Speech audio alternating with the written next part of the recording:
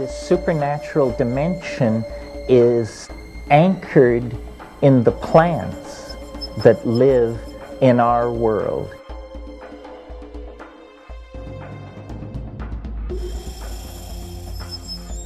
As we studied the psychoactive plants of the world, especially the New World tropics, where they seem to be concentrated, we were simultaneously exalted by the realization that we had found a doorway, a real doorway into hyperspace.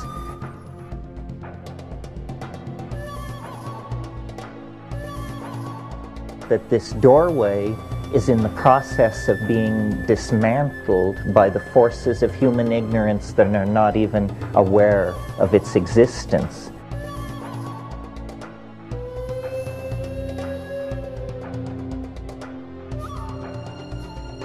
It is tremendously important to preserve this shamanic option, if for no other reason than we do not know what it is.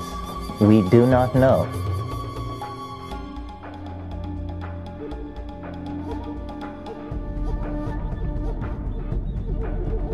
These plants must be saved. They must be preserved.